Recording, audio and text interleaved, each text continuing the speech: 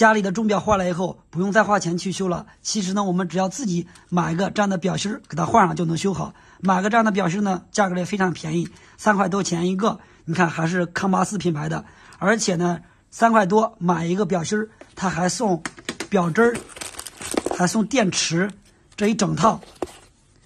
现在呢，给大家来分享一下钟表如何更换表芯。首先呢，我们换之前呢，首先我们先把这个钟表给它先拆开，先把它反过来，然后呢，这周围这一圈全是螺丝，我们先把上面这一圈的螺丝给它拆掉，拆开外壳，把螺丝都拆下来以后，然后呢，把这个表再反过来之后，然后把这个框子拿掉，接下来把这个玻璃面板给它拿下来。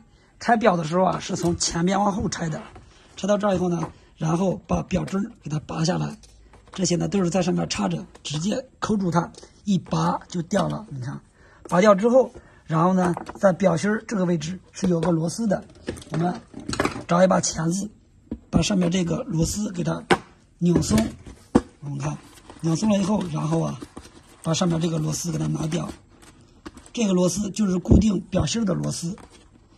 还有这个垫儿也给它拿掉，拿掉以后，然后呢反过来你来看，这个表芯就拿掉了，是吧？非常容易是吧？这就拆下来了。拆下来以后呢，然后呢我们把这个新的表芯给它放上去，放上去以后啊，然后接下来把这些一整套里面带的，还有表针还有螺丝都有，我们把这一套新的给它安装上。先安装这个垫儿，然后再拧这个螺丝。拧完以后呢，用钳子给它拧一下，然后来安装表针。先安装时针，就是这个最短的。时针的方向一定要对准12点钟的方向。对准好以后啊，就这样往前边一按就可以了。按完以后，它开始安装分针，也是一样，对准12点钟的方向。最后把这个秒针也装上，也是对准12点钟的方向，让它3个重合在一起。